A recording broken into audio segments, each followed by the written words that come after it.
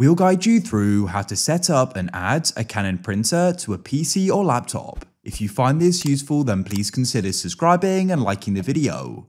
So when you go and do this, it then means you can go and print to it.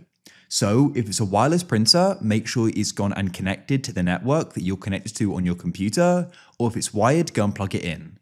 Now go and press on the Windows Start button at the bottom and open your settings, or press to search and you can go and type in settings.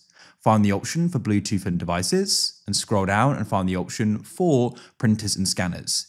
If we're struggling to find that setting, you can click on the search bar in your settings and type in printers. Then what you need to do is press add device like so, and it's going to go and start scanning. As you can see, it's gone and found my Canon printer here. Then what we can do is go and press add device. What's now going to happen is it's going to go and connect, and it's going to go and install the drivers that are required. So all you need to do is wait.